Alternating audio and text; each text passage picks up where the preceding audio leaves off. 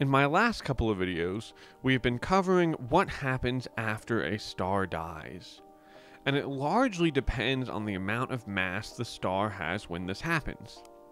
For stars with 20 times the mass of our Sun, or more, they collapse into a stellar mass black hole. For stars with 10 or so times the mass of our Sun, they collapse into neutron stars. But what happens when a star with the mass of our Sun, or a star even up to about 8 times as much as it has, collapses? This results in what we know as a white dwarf star. This is Cup of Science Joe, and today that is the very thing we're going to cover. We will touch on some of the features we may see in a white dwarf star, a little bit of what might happen to our solar system during the process of this happening, along with some other fun facts as well. So buckle up and enjoy the ride. Now, before we continue into white dwarfs, let's first cover what would cause the Sun or a star to reach the end of its life. For heavier stars, this process has some different steps and ends in a supernova, but for stars like our Sun, it will not reach that point. Now, to sustain itself, a star is constantly undergoing nuclear fusion. The energy from this fusion is what pushes outward against gravity that's trying to collapse the star in, thus keeping it stable. But as we all know, there is no such thing as an infinite energy source. Currently, our Sun is fusing hydrogen into helium. Now, in about 5 or so billion years, it will run out of this hydrogen. But unlike the larger stars, the more massive stars, it will not begin fusing helium yet.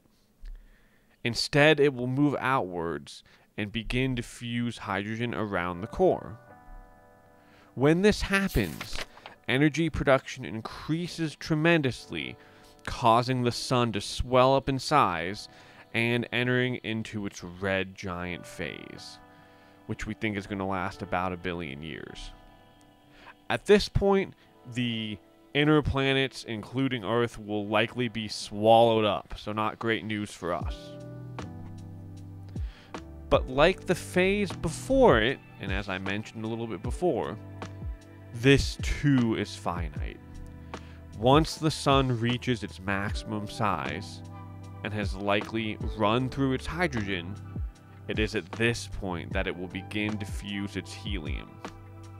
This happens in pulses, right?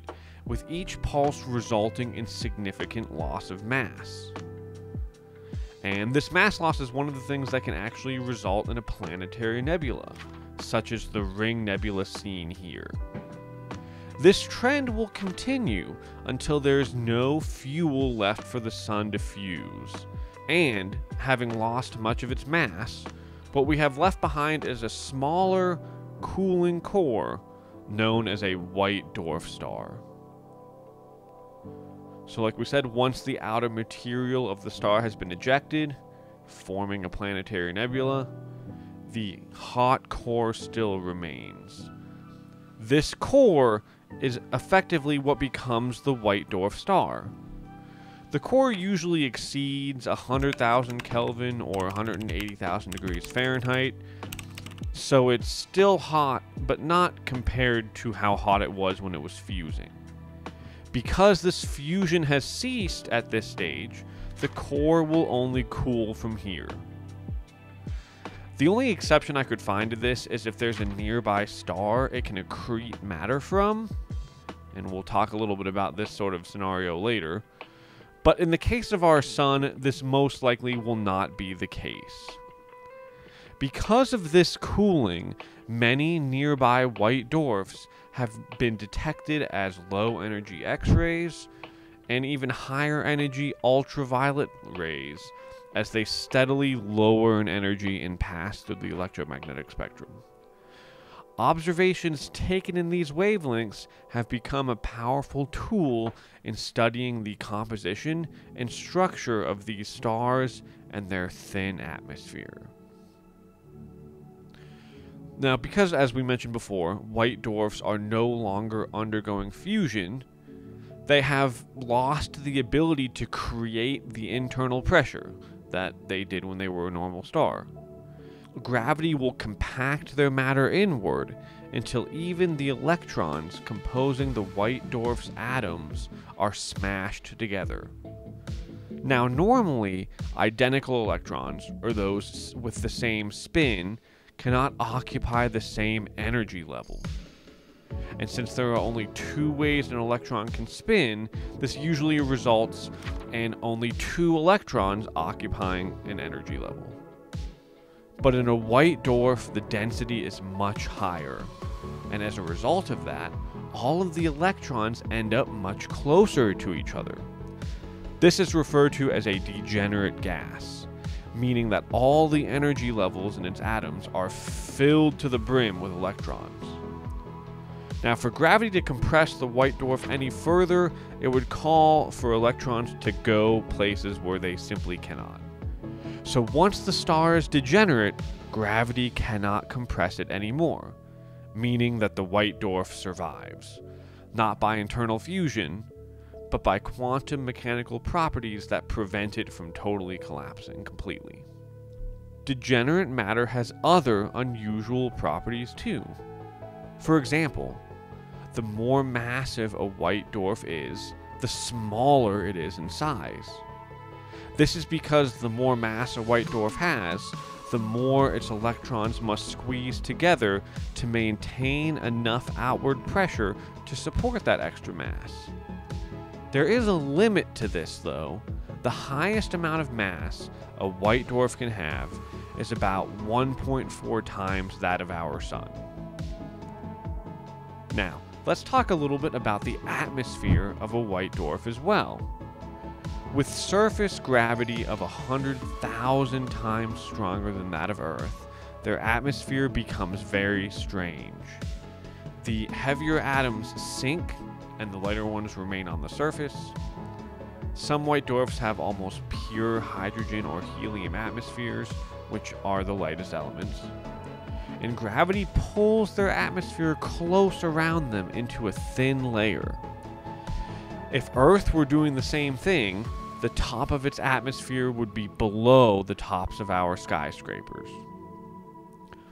Scientists have also hypothesized that there is a crust 50 kilometers thick or so below the atmosphere of many white dwarfs, and at the bottom of this crust is a crystalline lattice of carbon and oxygen atoms.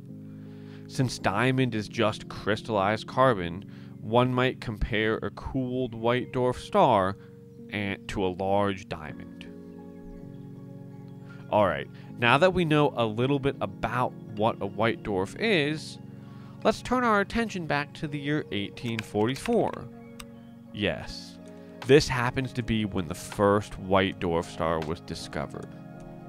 This discovery was made by astronomer Friedrich Bessel when he was observing the star Sirius, which we find in the constellation Canis Major. He noticed that Sirius had a slight back and forth motion, as if it was orbiting an unseen object, right, like as if it was a binary. Then, in 1863, optician and telescope maker Alvin Clark spotted this mysterious object. The companion star to Sirius was later determined to be a white dwarf.